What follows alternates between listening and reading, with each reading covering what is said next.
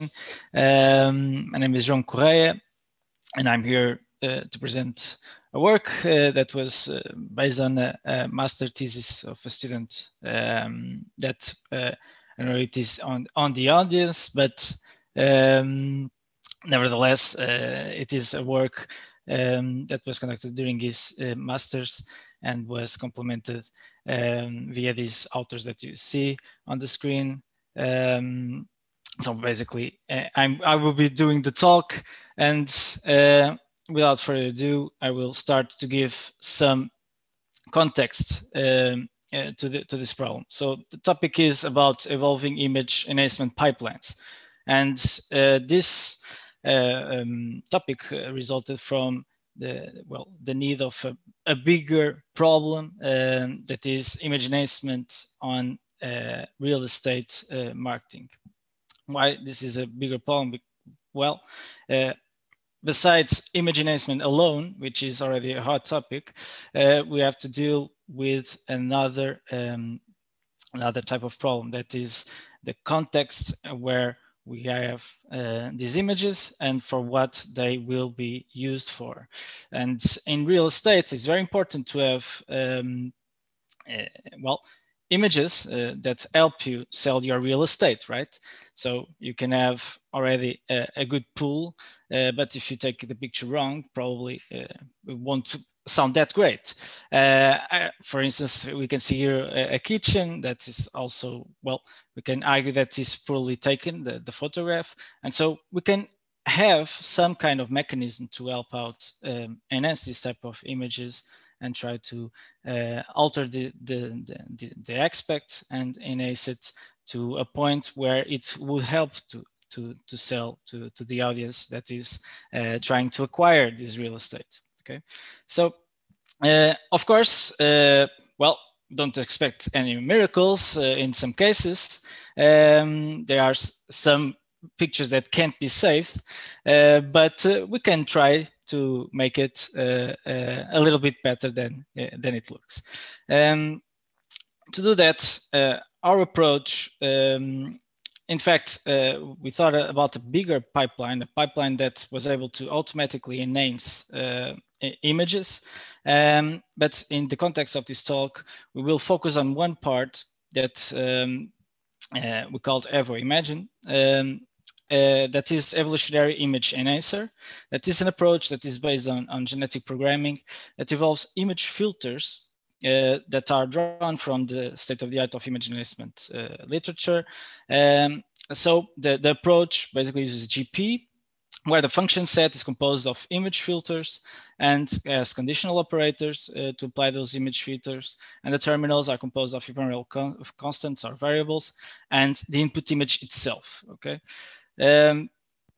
So to talk a little bit about these filters, we started with a small set based on the study on image enhancement on classical approaches per se.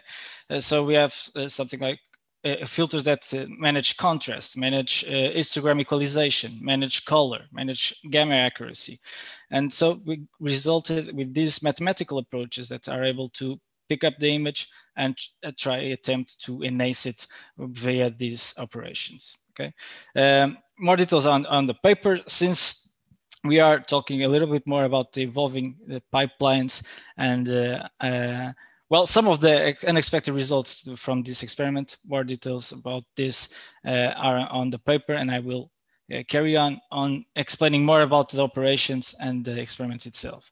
But I have to explain what is this conditional operators and why they are relevant. So we thought that beside applying the filters, we needed some mechanism that enabled us to choose when to apply some kind of filter. And so the conditional operators here enter. But since we have an image, we must have some way of see if it is worth it to apply the operator or not. And so these conditional operators needed to do some picture extraction on the image itself to estimate some metrics and then apply, and then serve as conditional to apply a certain filter. And this matrix evaluates some basic features of the images: the average noise, the average contrast, saturation, brightness, all simple metrics to help us out carry on with these conditional operators. Just an example of an individual of such pipeline. So we have ETE stands for the if then else, and so we have the saturation operator on the left, measuring if the input image is above 0.45 of saturation. Of course, this is normalized values for the pixel intensity of the image.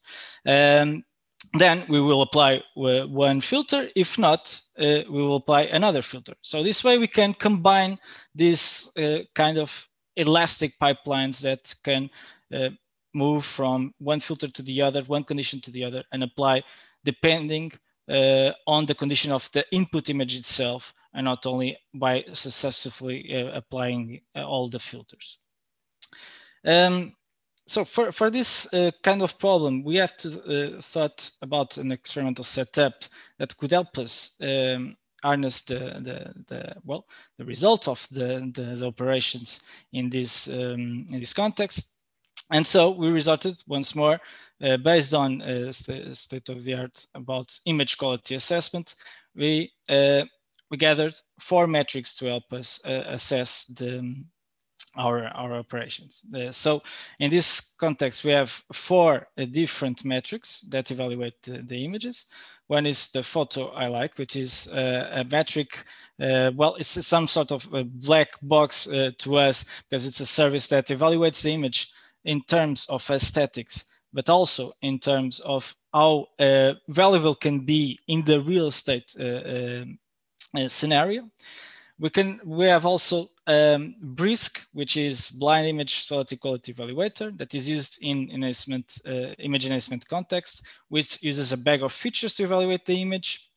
And then we also used a classifier, NEMA classifier, which is based on a convolutional neural network trained in different data sets, one more technical, that's why we have here the NEMA technical, and the NEMA aesthetic, which is the one that favors the aesthetic value of the images instead of being not so technical as the technical NEMA. So these 4 metrics will evaluate the resulting images, and based on those evaluations, we draw some more conclusions on it in these experiments.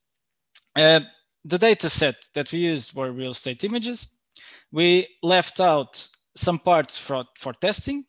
So in this context, since we are applying the evolutionary pipeline to every image, we are assessing the metrics. But we left out during the evolutionary process, we need some of these images to evaluate individuals, but we left out some part for testing to reassure the results at the end, to ensure generalization of these evolved individuals. We also added a baseline approach, which is, it was empirically studied with some of these filters. And so we applied to all the images these filters from this order. And based on those results, we evaluate also its characteristics against our evolved solutions. The GP engine, it used the standard, pretty standard setup. More details are on the paper, but we have elitism, we have a population size of 80. We let it run for a couple of generations, and we used also a 1-point crossover and sub-3 mutation to attempt variation on our individuals. Okay, so in the results. First, we must say that during the evolution, the set on the training set is always rotating. So the samples that are used to evaluate the individuals are always changing from generation to generation. And so individuals are always put to the tests. And even so, we have elitism. We can see that it has some peaks around the several generations until it converges at the later stages of the generation. But nevertheless, we can see that the curve is smoothly optimizing, and we actually drawn some pipelines from the last generation, but we could, and we did some tests also with other peaks, pipelines on these peaks. I think you can see my mouse, so we could draw also solutions from these peaks and get a performance measure from those and see how it fare in this context and this experimental context. But using the best individual, so on the left we have the manual effect. So we have these four graphs represent the manual operator, so the one that is fixed, and so how it affects in terms of metrics on the different metrics. And in blue, we can see the original values of the images, the distribution of the values for the image, and in orange, we can see the altered version. So in the manual, we see that, we are optimizing towards the NEMA aesthetic. And so it's normal to see that in this case, we have some values being improved on that matter. But more so in the evolutionary process, we can see that it's clearly optimizing. Some of the other metrics are also being optimized.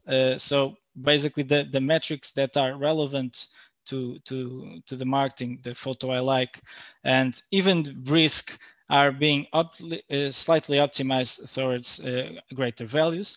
And we can see also clearly the NEMA aesthetic response being optimized, and the technical suffering a little bit on this regard.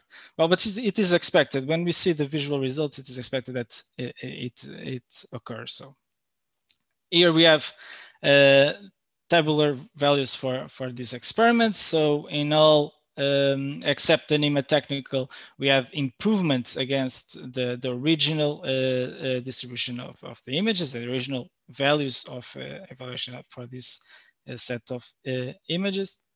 And basically the only metric that we did not improve, even so the manual did not improve. So just to clarify, the negative means that it didn't improve. It was an average decrease on the evaluation for these metrics. And of course, the positive ones that we are looking for is the improvement of these metrics regarding the original ones. So basically you can say from this table, to sum up, an evolutionary process has optimized at least 3 metrics against the baseline. So basically we did evolve solutions that were able to enhance on average every image on the dataset.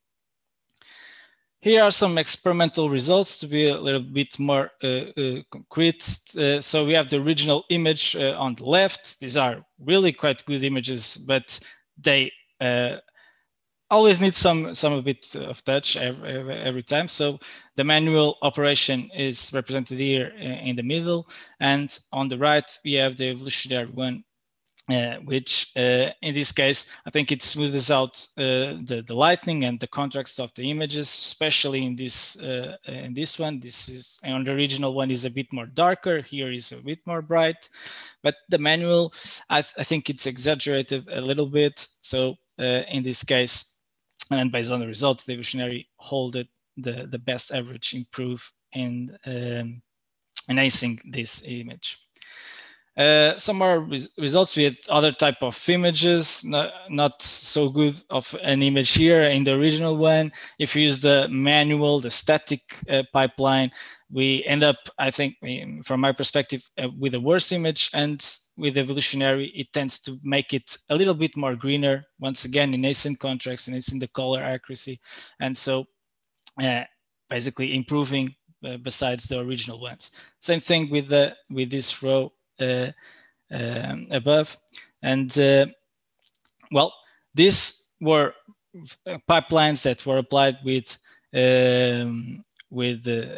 relative success, but some of these pipelines, even though they maximized the metric, gave up some unexpected results. I think I end up here talking about this part, which is even more relevant for this session, because we basically were surprised with these results at this point, because we are seeing the charts, everything says that is improving, is enhancing, and then we look up the images and we see this type of imagery. So clearly it has exaggerated characteristics of the images to a point that is, well, basically a picture, almost a picture, no, an artwork, which was really interesting. And well, it was kind of phenomena of serendipity, computational serendipity, because we were not expecting to find this at all. And we were seeing the results, browsing it, and we encountered these pipelines that basically maximize the fitness and maximize all the metrics, and gave these results that, of course, are not suitable for real estate, but from artistic or subjective point of view, I think it yielded very interesting results. Other results on the same line of rationale, but a more soft application of these non-realistic effects, because these are clearly not real images, but they are enhanced versions that are not so so intricate like the last ones, but also show some non-photorealistic effects.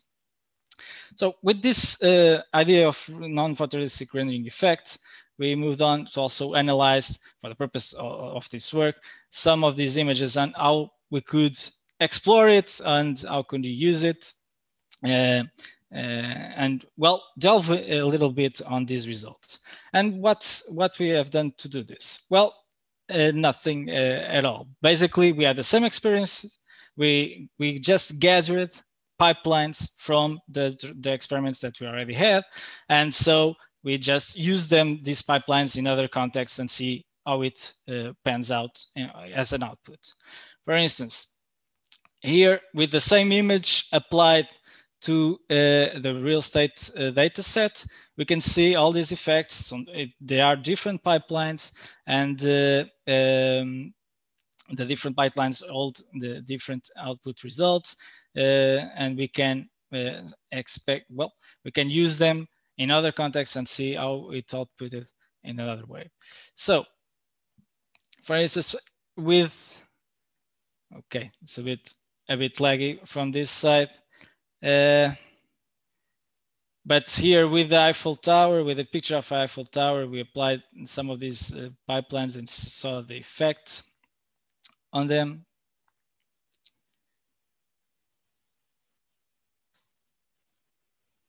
Okay. I hope I'm not breaking down on the connection, but okay. Apologies, I don't know if it is probably because of the transmission. But well, I will move on to the next slide to show another type of image. This one is from Portugal. It's a picture from Nazaré that you can gather around the internet, and you can see all these effects from different pipelines applied to the image. And we also tried with photograph of frontal faces and see the effect that it would produce.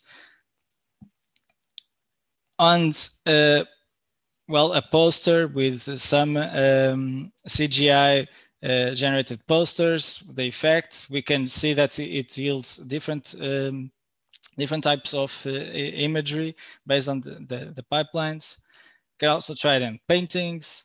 Here, Van Gogh with the pipelines applied. Also Mondrian as an example. And well, I don't know if I will have time to do this, but we also have a demo page ready to explore, to put these filters on the line.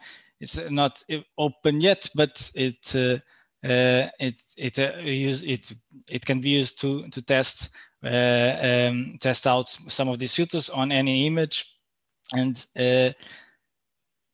also we are already trying to working on the next logo of Evostar. This was and applying to that the same logo of Evostar to see what the result it produces. And moving on to some conclusions before showing the site. I hope I can also show it in the end. But well, this was a step forward in automatic image enhancement. We evolved some solutions that maximize a lot of the image quality assessment tools.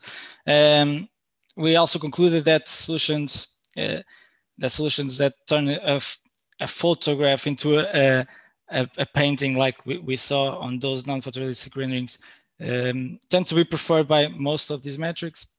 And well, basically turning unappealing images also try to with this effect also turn to into something different. And we concluded that this approach has more value than solving the problem itself, but also for this exploration of artistic effects. Of course, we also owe to the vulnerabilities and exploits of the approach that are used, the metrics that are being used, and that's not a new topic. And we feel that in the future work, we will try to make some mechanisms that do not allow for altering too much the images.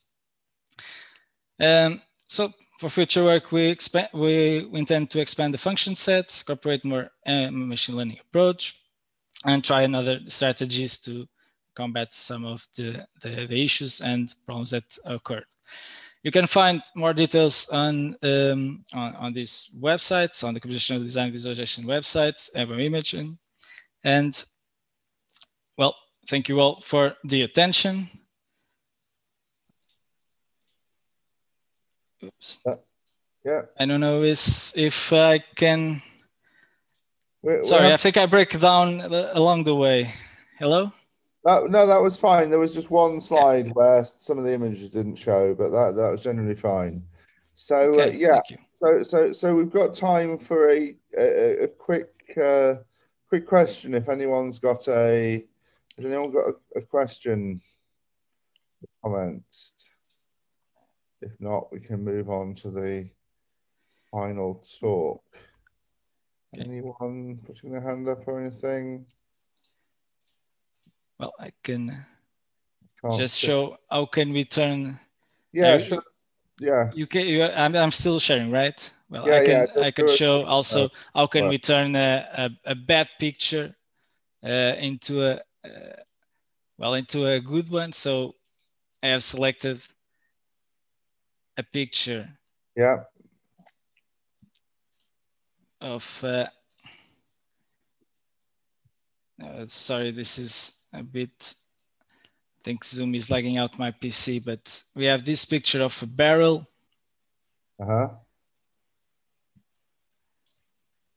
Okay, so not very appealing, I suppose. And if we try to submit it here to the system and try to apply one of these filters, we can, well, at least give it another flair, another type of artistic swing to it.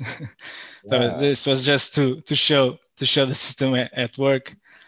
Excellent. All right, thank you very much.